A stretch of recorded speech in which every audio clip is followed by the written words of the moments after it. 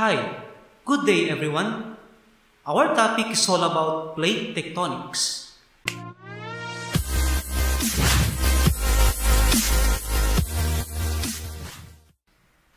From the deepest ocean trench to the tallest mountain, plate tectonics explains the features and movement of Earth's surface in the present and the past. Our country is blessed with so many land features such as mountains and volcanoes. These features can be sources of different minerals for agricultural purposes. For example, we have the majestic and world-renowned Mayon volcano.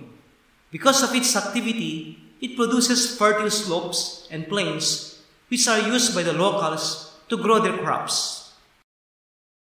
Also found in the northeastern coast of Luzon, we have the Sierra Madre mountain range, which is home to many endemic of flora and fauna. Have you ever wondered why our country is endowed with this kind of geologic features? Well, if your answer is yes, then this topic will help you find the answer to your question. Let us start our topic by answering the question, what is plate tectonics? Earth's lithosphere consists of layers, the crust and the upper part of the mantle. The crust is made up of a variety of solid rocks like sedimentary, metamorphic, and igneous. It has an average density of 2.8 gram per cubic centimeter, and its thickness ranges from 5 to 50 kilometers. The crust is thickest in a part where a relatively young mountain is present and thinnest along the ocean floor. According to this figure, there are two kinds of crust: the thicker but less dense continental crust and the oceanic crust, which is relatively thinner but denser than continental crust. According to this plate tectonic model, the entire lithosphere of the Earth broken into numerous segments called plates. As shown in the figure, there are 7 relatively large plates and a number of smaller ones, including the Philippine plate. This plate moves very slowly but constantly, and this movement is called tectonics. Thus, the theory of moving plates is called plate tectonics. Tectonic is derived from the word tecton, which means carpenter or builder. Tectonic plates have been used by scientists to describe the movement of the lithosphere. However, this term is now widely used for describing the physical plates rather than the movement. Tectonic plates, also called lithospheric plates, are massive, irregular slabs of solid rock that envelop the surface of the Earth. Before we study more about plate tectonics, let us discuss first one of the consequences of moving crustal plates, which is crucial in studying plate tectonics. This is called earthquake.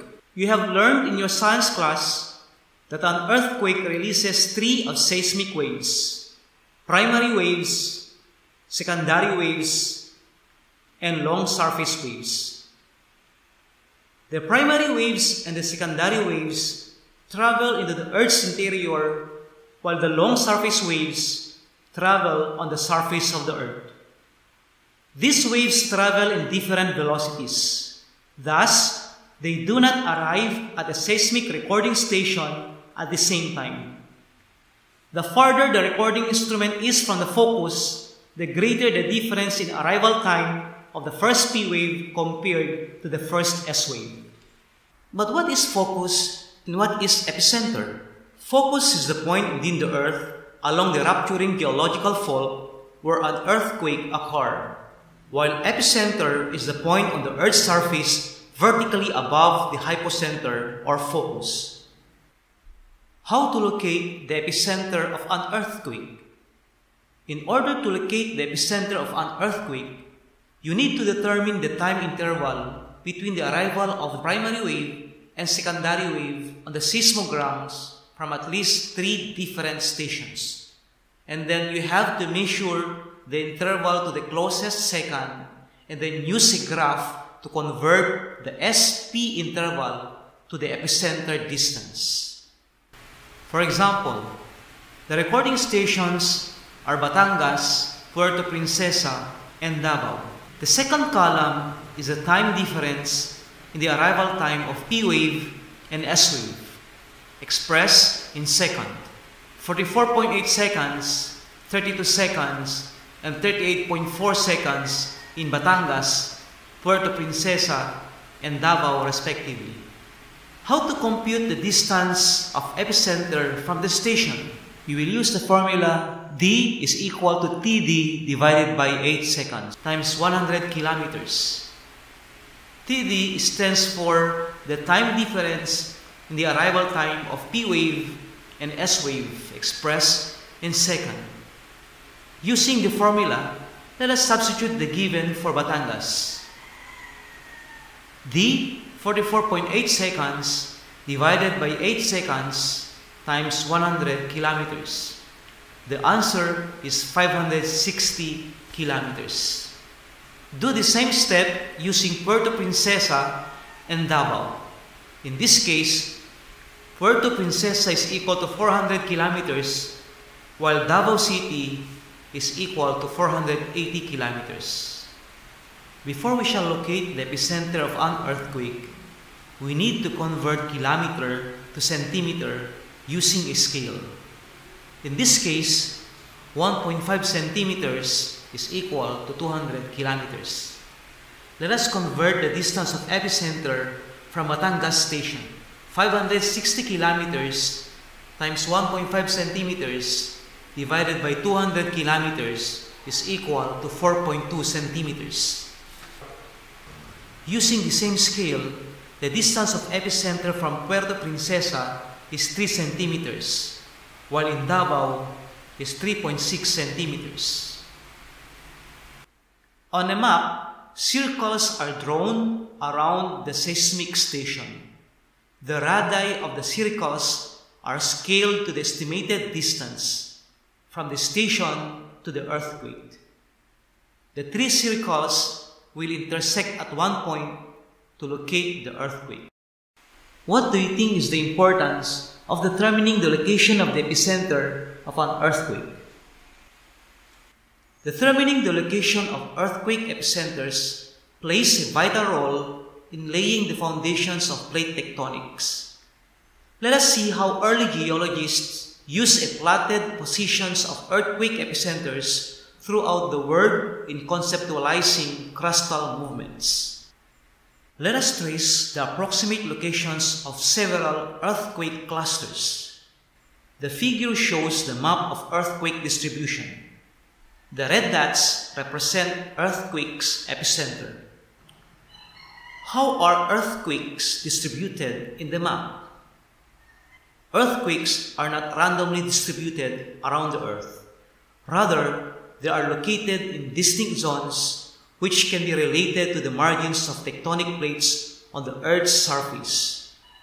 The figure shows the distribution of areas of most frequent earthquake activity. The active plate boundaries are superimposed on this map. There is a striking correspondence between the occurrence of earthquake activity and the boundaries of plates. The world's greatest earthquake belt, the Circum-Pacific Seismic Belt, is found around the rim of the Pacific Ocean, where about 81% of our planet's largest earthquakes occur. It has earned the nickname Ring of Fire. In this figure, where do you think are the earthquakes located? That is correct. Some are located near the edges of the continents. Some are in the mid-continents, while others are in the oceans. Another question is, why is it important for us to identify areas which are prone to earthquakes? If your answer is, so that necessary precautions could be done if ever you're living in one of those areas, then you are correct. Let us study this figure that shows the map of active volcanoes. The red areas represent the presence of volcanoes. How are active volcanoes distributed in the map? Volcanoes are not randomly distributed. Majority of them are found along the edges of some continents. Volcanic activity is widespread over the earth, but tends to be concentrated in specific locations. Volcanoes are most likely to occur along the margins of tectonic activities. especially in subduction zones where oceanic plates dive under continental plates. And where are they located? As I have said a while ago, majority of them are found along the edges of some continents, particularly in the western coast of North and South America, east and southeast of Asia. This time, let us now compare the location of majority of earthquakes and the location of volcanoes around the world. Above is a picture which tells us the positions of volcanoes and earthquakes on the earth. The yellow areas represent the volcanoes, while the red dots represent the earthquake epicenters. As you can see, almost all the records show that volcanoes are formed on fault lines and earthquakes happen on fault lines. Earthquake epicenters and volcanoes are located at the same place. Lastly, let us study the map of mountain ranges.